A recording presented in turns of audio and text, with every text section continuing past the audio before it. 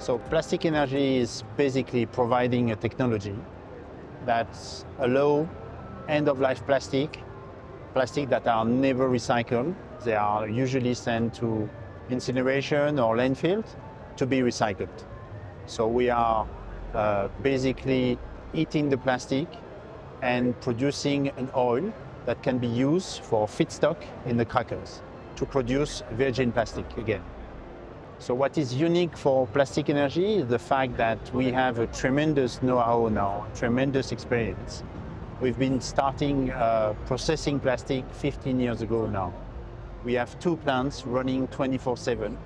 So we believe that we have a strong experience and we're capable to provide this experience to our customers. The plant that we're going to develop with them, they will have a capacity of 66,000 tons, which is certainly the biggest plant that will be built in Asia for the time being. And I think that we're becoming a larger group. We are developing projects all over the world. We have offices in Madrid, in London, in the US, in Singapore. And I think that with the help of key partners like SK, we will become a global company within 10 years.